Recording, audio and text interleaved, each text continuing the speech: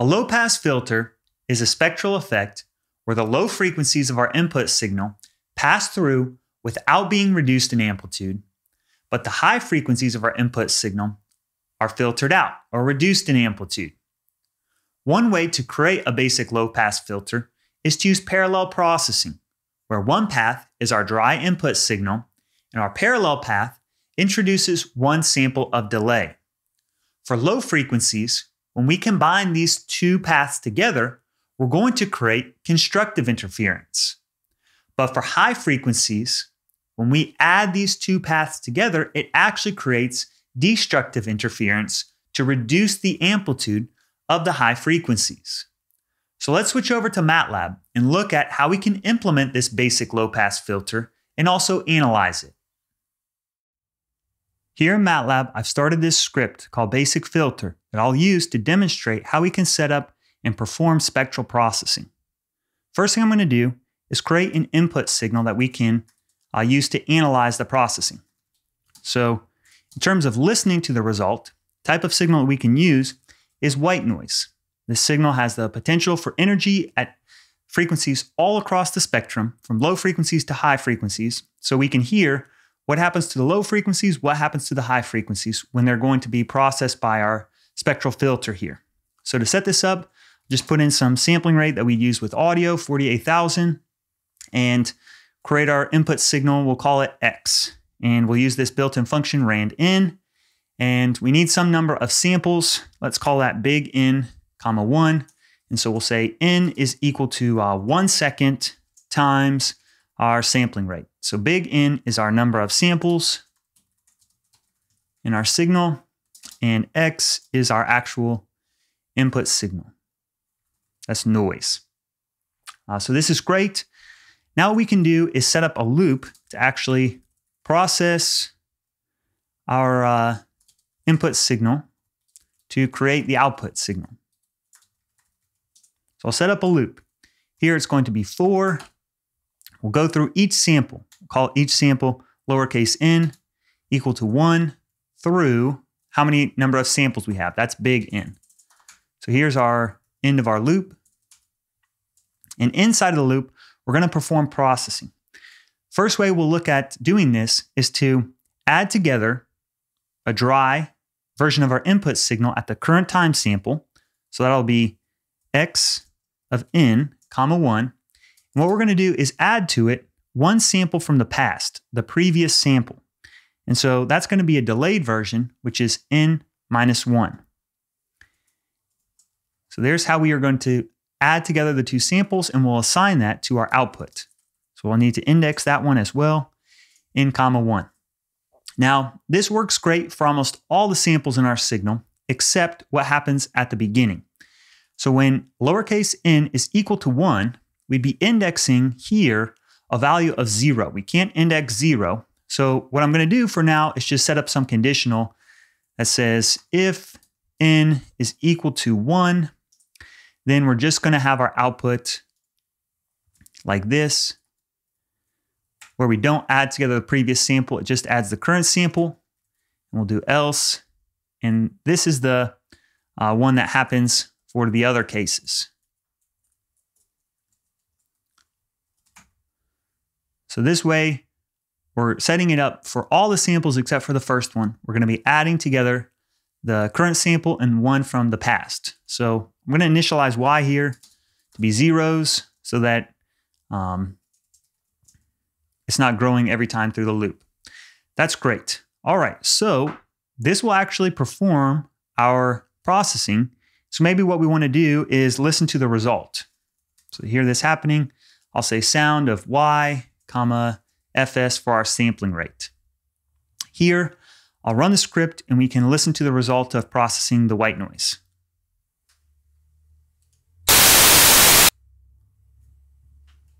So it's a very subtle form of processing, difficult to hear. What I'll do is play them back and forth.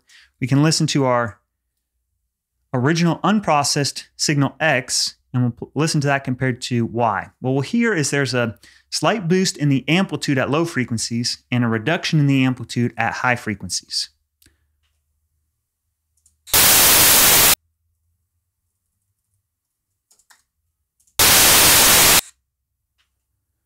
So there's another way that we can set up this processing inside of our loop. And I'll demonstrate that next before we move on and look at how we can actually analyze this processing that's taking place. So right now we've got it set up that we are actually indexing x as part of our signal that we're going to use. Instead of doing that, I'm going to set up a new variable. And this one is going to be called the previous sample. Initially, I'm going to set it to 0, and we'll update it each time through our loop. So if you think about the concept of our processing, what we really want to do is add together x plus the previous sample. So the first time through our loop, when lowercase n is equal to 1, this previous sample is 0. So that's fine. We've initialized it to have a value. That's great. The next time through the loop, what we want to do is update this. So it's x of n comma 1. Now think about the value that previous sample takes each time through the loop.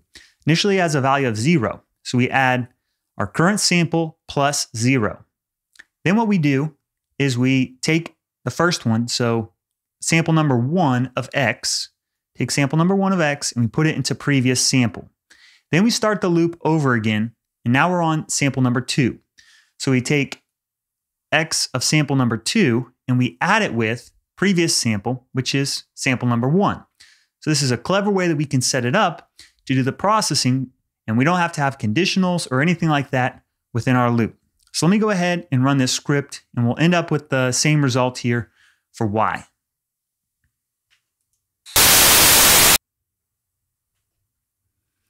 Great. The next thing we're going to do is look at how to analyze this processing that's taking place. Right now, we can sort of hear that there's a boost in the low frequencies, cut in the high frequencies, but how do we figure out what's happening for this whole kind of spectral processing, this whole filter? So instead of using noise as our input signal, I'm going to switch over and use a different input signal temporarily. So I'll go in here and let's change this, and I'll have a different input signal, and we're going to use an impulse so we can measure the impulse response of this processing. So this impulse is a special signal. It's x. The first value is going to be a 1, and the other values are going to be 0. Now I know in this case, I'm just going to add some extra zeros here to give us some room to work. We'll look at how many of these we actually need to end up using in the end. So right now, n is equal to 5. It's our total number of samples. Everything else should be great. We'll be able to process this and look at the result. So down here, instead of listening to that, what I'm going to do is print this to the command window. Impulse response. So that means the output of our processing due to, or the response due to, the input that's an impulse, x. So let's print out y to the command window and look at the result. See if it confirms what we would guess. So down here we see that the impulse response is 1, 1, and then we have a bunch of zeros after that. In fact, no matter how many zeros we had in our input, we'd have that many in our output. So really our impulse response is this the first 2 samples. We've got a 1 and a 1. Now why is this? When we think about our processing, we're going to put a 1 into this element, and we'll have a 0 to begin with. So 1 plus 0 is equal to 1. And then we store that value of 1 in our previous sample. The next time through, we have a second sample is equal to 0. Now we're going to do 0 plus 1, and that gives us 1. And then we're going to store a value of 0 in here. So we have 0 plus 0 for all the other ones. So really our impulse response comes down to 1 and 1. So let's even hard code this in and say x is equal to 1 and 1. Now, if I go back through and say we're going to work with our input signal that's white noise, we can process it by using the convolution function in MATLAB. So conv, we put in x and h, we can assign this to y. We'll process the whole arrays and give us a new array y. This is why the impulse response is so powerful. We don't need to set up all these loops and do all this kind of stuff. If we know what the impulse response is of our system, then what we can do is perform this kind of processing with convolution, our input signal, our system, and now we get the output. So let me switch this back. And let's use white noise as our input. If we want, I'll even comment out this set of code. So we're not using it anymore. We're just performing the processing here. And we can listen to the output, Y and FS. So we're setting up, we've got the noise, we've got the sampling rate, all that kind of stuff. Previous sample is not used anymore. Here's our impulse response. And let's listen to the result.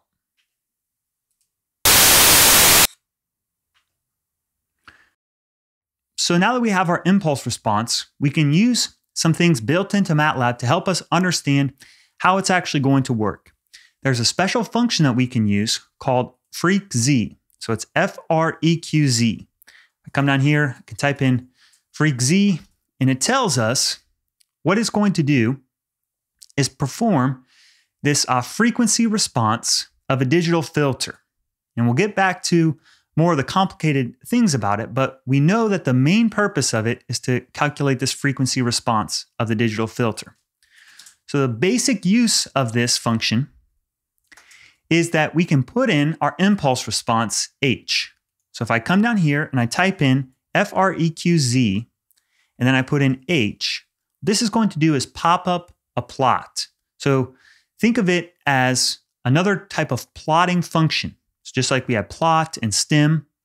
freqz is going to plot something in a figure window, but it's going to plot for us the frequency response of our system. So I can put our impulse response in here, run the script, and look at the result.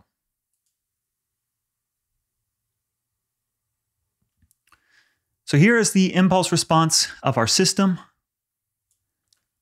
This is going to be a low-pass filter that we created. So an impulse response of 1, 1 is going to give us this kind of spectral shape. Down here in the lower frequencies on our magnitude response, we're going to see that it actually increases the amplitude of low frequencies. If I drag this cursor over, what this ends up doing is actually creating a 6 dB increase to the amplitude of low frequencies. We'll come back to that in a second. As we go up in our spectrum to higher and higher frequencies, it ends up rolling off the amplitude so that way up here at our high frequencies, the amplitude gets reduced by a really large amount. Another thing that I'll point out here is our spectrum is plotted over normalized frequencies. This is going to be relative to our Nyquist frequency. So down here we have low frequencies like DC or maybe even like 20 hertz in this range. Up here we have our Nyquist frequency. If our sampling rate is 48,000, this represents how our frequency of 24,000 is going to be processed. And so any frequency along the way, let's say half of 24,000 is 12,000. We can come up here and look and say, all right, at half of 24,000, that's going to be 12,000. This has a gain of 3 dB. Down here in the bottom, what we see is the phase response. We'll cover the phase response and what happens later on in some other videos. For now, let's just focus on the magnitude, or what's also sometimes called the amplitude response. So this is our low-pass filter. Now, typically for these kinds of filters that we could create in audio, we don't necessarily want this pass band up here to be increasing the amplitude, right? It's a 6 dB increase that's happening at the low frequencies. We usually want our low-pass filters to have unity gain of 0 up here in the pass band, and then just reduce the amplitude from there. So one thing we can do is actually scale the relative amplitude of that pass band, or of our impulse response. So if I come over here, and instead of having 1 and 1, if we want to reduce this by 6 dB, we can multiply it by 0.5. Can run the script, and now what we see is we have reduced the amplitude of the whole filter by 6 dB. So over here now at low frequencies, we have a pass band gain of 0. So that's great. This is more of a conventional kind of low pass filter that we want to use with audio. Has that great kind of behavior. And we could look for, all right, where's our 3 dB down frequency and 6 dB down frequency and all that kind of stuff. So that's the basics of setting up the low pass filter. There's another thing that I want to demonstrate then about working with the low pass filter. What we can do is look at the relative amplitude of these different paths. So here on our impulse response, this gain of 1 that represents the gain on our dry path. Then the second one, that represents the gain on our delayed path, or the gain in front of the previous sample. So in this case, when we set up the loop, we weren't changing the relative amplitude of these things.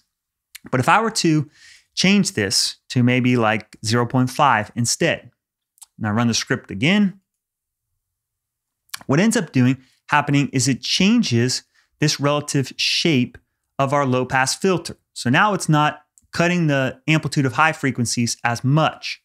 And really this gain is something, it's a parameter that we can adjust. So if I increase this closer to 1, like to 0.9, right, we can see that it increases the slope, or this shape that we have for the roll off of our filter, right, to 9.5, like this. As I increase it more and more, we're getting more roll off that ends up happening. If I decrease it, like let's say 0.3, we run it, right, we don't get a very sharp filter. It's more of just kind of flattening things out. Our range here is just going from, a few dB down to 10 dB down, right? And if I were to get rid of this whole thing and just have it be 0.0, that's essentially the same thing as just passing the dry signal through, right? We see that there's no spectral shaping that's happening. We just have unity gain when we just have that dry amplitude that goes through.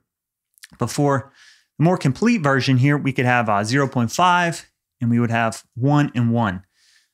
What this is going to do is give us the maximum amount of destructive interference for high frequencies. This is where the amplitude is going to completely cancel out.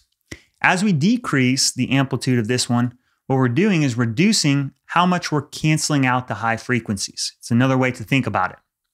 So the final thing that I'll show is rather than having this gain term of 0.5 out front, what we could do is actually have it be inside of our impulse response and be 0.5 plus 0.5. Gives us the same exact thing, right? That gain multiplier out front could be distributed into our array, and we'd end up with the same exact filtering. So if we take this impulse response and we go back through to what we had in our loop, revisit what we had before in our loop, what we would want to do in terms of this processing is actually have this 0.5 multiplied by our input signal here, x, and a 0.5 multiplied by our previous sample. This gives us a low-pass filter with unity gain, right? We have the 0.5 multiplied by both terms. Again, this is kind of up to you as a programmer to decide how you want to do this. If you want to make use of these things in algebra where you can pull it out or distribute it through, you could have this gain of 0.5 applied to both of these things together. It's an equivalent result of processing. So what we've seen now is that this form of processing, where we take the current sample and add it with a previous sample, this shows us that this basic filter is actually equal to a low-pass filter. Simplest kind of spectral processor where we let the low frequencies pass through and cut the amplitude of the high frequencies. What we're going to do is move on into our next videos and look at how we can create other kinds of filters that have different types of frequency responses.